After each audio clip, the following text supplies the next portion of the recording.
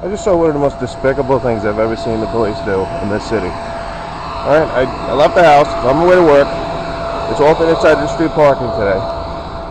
And there are two cars on the block. One's far away and one's near me. Top car comes around the corner, pulls over by the car that's closest to them. One cop jumps out, and the other cop speeds down the block to get the other car because he thought I was heading to the other car. It's ridiculous. He thought that I was going to get in that car and drive away and they were going to lose their ticket. Fucking NYPD.